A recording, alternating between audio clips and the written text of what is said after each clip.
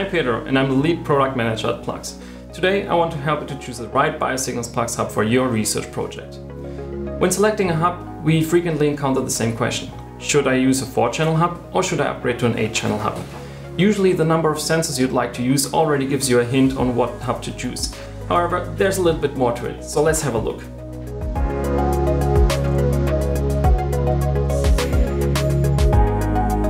The 4-channel Biosignalsplux hub comes with 4 analog sensor inputs, to which you can connect any of the analog Biosignalsplux sensors.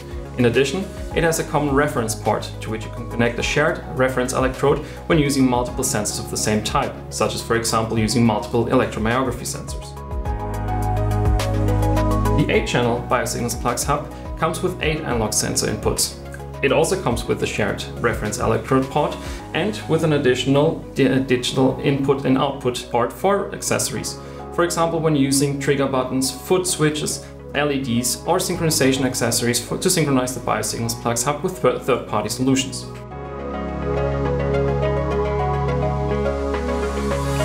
When choosing the right hub for you, you essentially have to ask yourself the following questions. How many sensors do you want to use? Would you like to have more than 4 sensors? And would you like to use accessories and synchronization tools with your Biosignalsplux hub?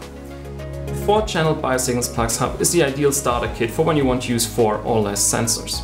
However, if you want to use more sensors, or if you would like to have the availability to add further sensors in the future, or synchronize your Biosignalsplux with third-party solutions, then the 8-channel hub is the right choice for you.